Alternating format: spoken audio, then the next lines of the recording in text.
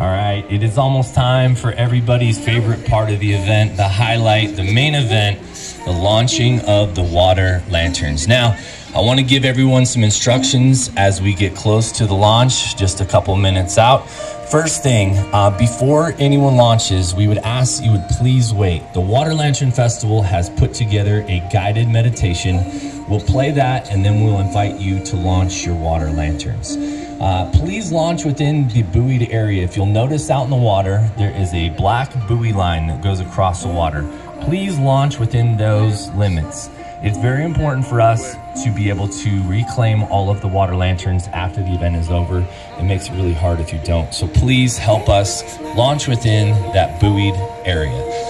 When we invite you to launch your water lanterns, do not feel like you have to do it right away. There is a full hour window for launching. So if you're in line for food, if you're just enjoying time with your family, frankly, if you're just not ready to do it yet, take some time. We'll have a 60-minute window for launching. So you can launch anywhere within. Too busy looking at all the lights. We ask that you guys be respectful of each other. They're all lit up too. Listening to the stories, I guess go ahead and put them on there. Understand that people come for many different reasons. So please be patient with each other.